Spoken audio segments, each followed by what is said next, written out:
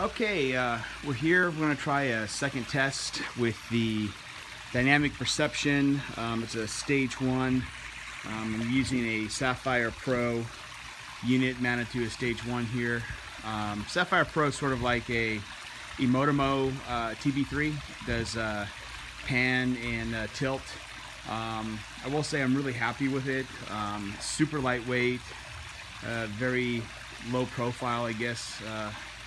It might be the right word. For those of you that have used the TB3, you know it can get a little bulky and boxy. So really liking this unit, this setup here.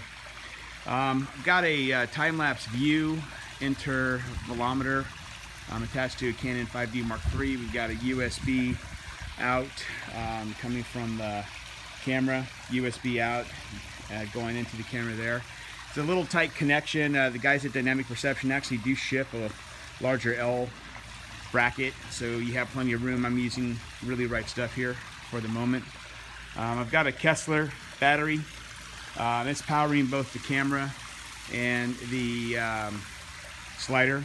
And this is the NMX controller right here. This is what sort of sends the controls to the motor. So we've got a motor there, there, and also there. If you look at these 3 lights and these cables, one's for the X and the Y, one's for the rotation, and then the other one sort of powers the tilt. So you have that. And this cable right here, 2.5 mil male to male, sort of is how we're going to get the signal out of the View into the NMX to power this slide. So View sort of known as a ramper, be able to go from day to night. We're going to try that here. A little cloudy, and again, main thing here is just to test it. Been having a little challenges, been going to the community and Facebook, getting some tips and tricks. So we're going to try that again. Next thing what I'll do is I've got power to the unit. I'm going to go ahead and turn on the Dynamic Perception app. And we'll go ahead and program the move that we want to make. And let's see where did I put that at. There we go.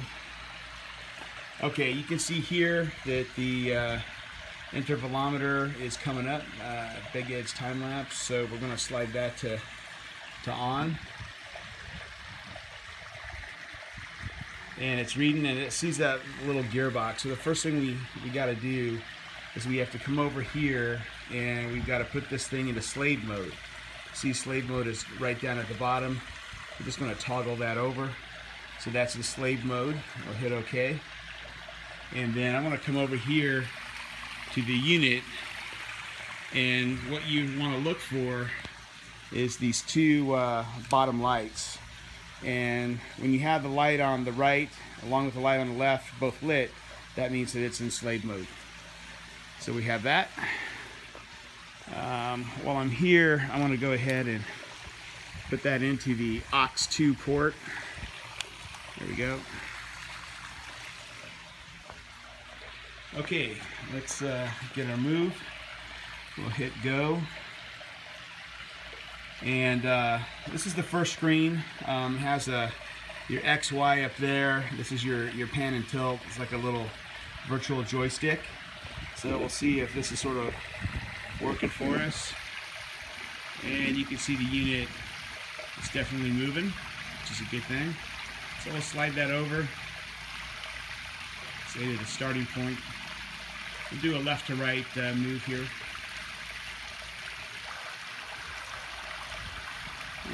Looks pretty good there. And we come into here, and you can see we're just going to move that just a little bit, like right there. And then let me just go ahead and check, see if I like the tilt on it. It's all right. I'm going to move the tilt, just the tilt. Oh, wrong way. There we go. Tilt that down a little. Alright, close enough for government work. Just a test. And we have a start button. We'll go ahead and hit that. It says set start. So I'm just going to set my starting point. And now I'm going to go and I'm going to work on the ending point. So we'll come back over here and we'll go ahead and move it. You want to do a better job with your cables. Dynamic perception gives you a couple of cable ties so you can really tighten up your kit. Yeah, this is just for a test, so just wanting to really just make sure I get everything working. And we'll just slide it over. So do about right there's good. And then we'll just sort of figure we'll pan it that way a little bit. Let's go check it out. Yeah, it's good enough. Okay, now I'm going to set the end here. And I'm going to say set end. Okay, I'm going to hit the next button. So this is a really important screen here. This is where you're setting up your exposure time, your buffer, your interval. And the key trick here is that you want to make sure that your interval is pretty low. So as it was explained to me, I've got an interval set here at 2 seconds. Again, what it was explained to me was that means that as soon as the NMX receives a signal from the view, it's going to wait about 2 seconds before starting its move. So you'll need to really take into consideration the interval on your view, as well as the interval that you want to set here. So 2 seconds is actually pretty good. I feel good without that.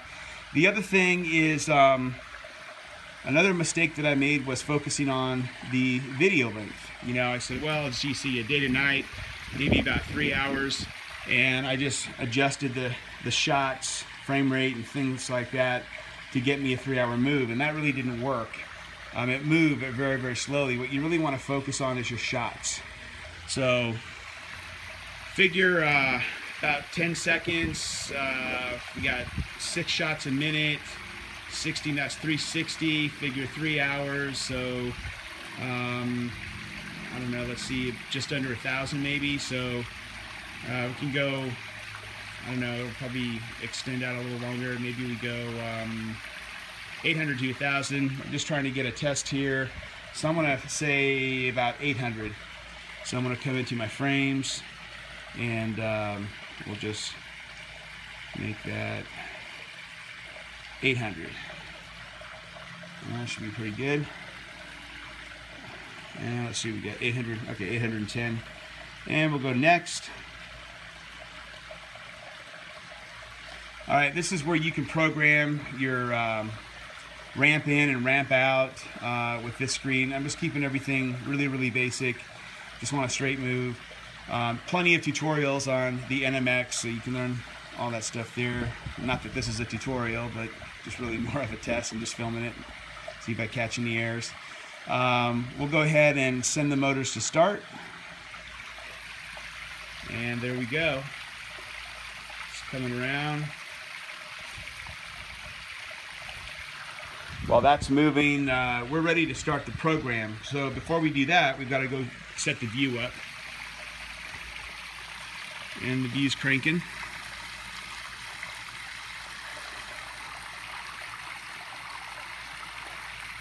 All right, we'll go up to, I don't know if you can focus on this or not, but go to time lapse. Hit the time lapse mode. We'll do auto ramping, that's what we want here. Interval mode, auto variable. They also have external aux2. As I've been learned is that that's really when you're looking for a signal being sent from some other device to trigger the view. So we're going to move that to auto variable. Day interval 10 seconds, night interval 30 seconds. Okay, destination camera. That means that basically the image will be stored in the camera, the XMP file, which has your adjustments. So you want to transfer that to the SD card at the end of your shoot. We'll look at the ramping options. Night exposure. We probably, let's just go, we'll just make that no stops there. well, actually, maybe negative. I think that's the wacky lights. ISO, max shutter. Okay, various parameters you can do there. Okay, so we'll get out of there. And I think that's ready to start. So another tip, I think, again, I don't know if this is accurate or not, but someone had said that you should start your setup here first. So that's what we'll do. We'll go ahead and we'll start the program. Okay, it's waiting.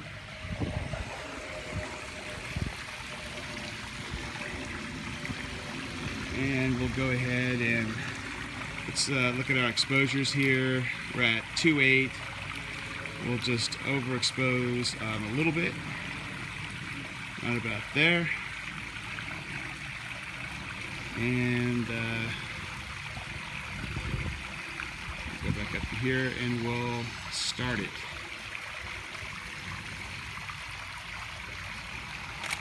All right, we've got camera trigger.